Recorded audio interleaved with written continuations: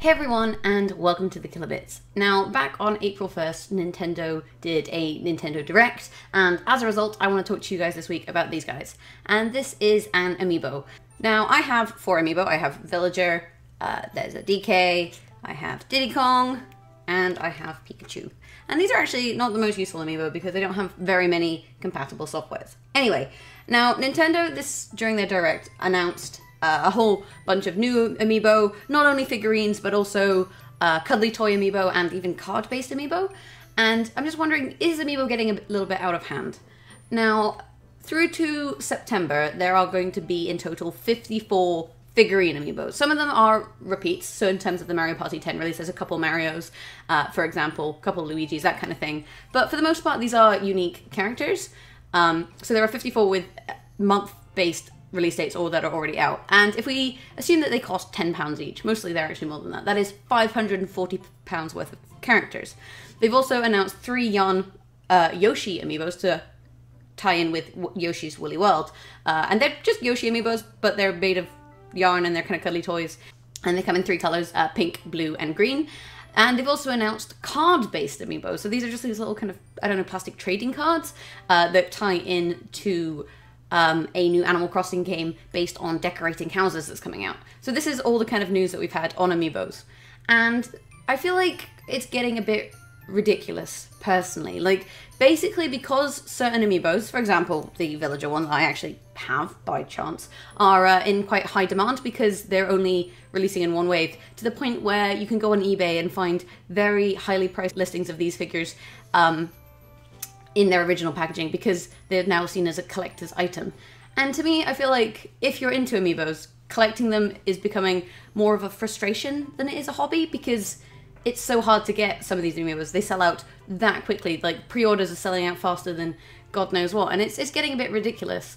And I can understand Nintendo's standpoint on this because at the end of the day, it's going to make them a lot of money. Like, it is a very lucrative business for them. They've basically gotten people super hyped about like plastic figures.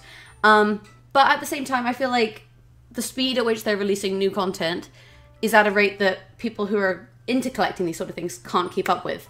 And as a result, I think that in the long run, people are going to lose interest because they're going to be too frustrated with how hard it is to catch them all, so to speak, in order to get them.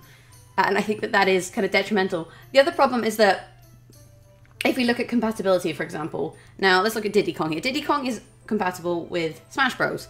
And that's more or less about it. I mean, some games have unlockable features where you can use any Amiibo. So for example, in Mario Party 10, you can earn in-game currency by touching any Amiibo once per day. But like with Diddy Kong, like I haven't actually used him with Smash Bros. He just kind of sits on the shelf. But there's not that much content associated with some of the more obscure ones. Same with Pikachu. Like, there's not a Pokemon game yet that has Pikachu functionality, for example. And when I heard the announcement of Amiibos less than a year ago, back when they came out in November, I expected them to be compatible with nearly all Amiibo-compatible games in some mechanic or another, but that really isn't the case. Like, other than Smash Bros, there's very limited functionality for Amiibos outside of the Mario universe. And to me, it's just seems to be like overpriced subpar DLC. Like last week I was talking to you guys about Mario Party 10, and for example Donkey Kong, he unlocks a level, but for all the other 8 levels they're again behind a paywall of owning that Amiibo. And sure, I can use Donkey Kong in Smash Bros and I can unlock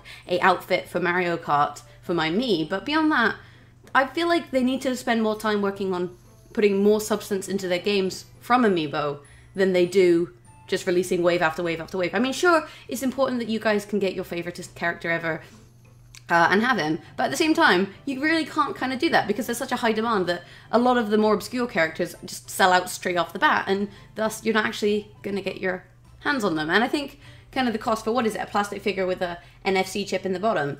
I think the cost and the lack of availability is something that Nintendo needs to work on. I mean, how do you guys feel about Amiibos? I feel like I've been suckered into buying these little things, and I've only got the 4, so I'm not too addicted. But what do you guys think? Do you think it's a, I mean, it's a very clever marketing idea by Nintendo, and it's kind of, they've struck gold on this one, but do you think they're taking Amiibo in the right direction?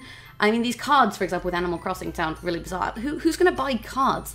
I guess trading cards. I should say who's going to buy cards. I bought Pokemon cards as a kid, but at least there was a game involved. And I mean, maybe they'll put them in like packs where you don't know what you're going to get and make them kind of collectible and tradable. And that's the kind of angle that they're going for. And I mean, props to them. You know, people are going to buy that. But I think in this case, like that seems like a questionable decision, because I don't understand why anyone would.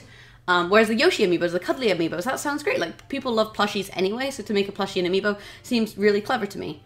So I guess there's two sides of the story. But then I'm also wondering, does the Yoshi plastic figurine, is that one compatible with Yoshi's Woolly World? So all sorts of questions, but not really a lot of answers. I mean, what do you guys think about Amiibos? Do you like them? Do you hate them? Let me know in the comments below.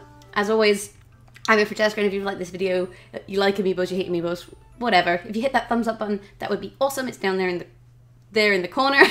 We also have a Facebook at facebook.com/thekilobits, and a Twitter at thekilobits. And yeah, that's just some thoughts after the Nintendo Direct. I've been Francesca, and this has been my vlog. See you guys next week. Bye.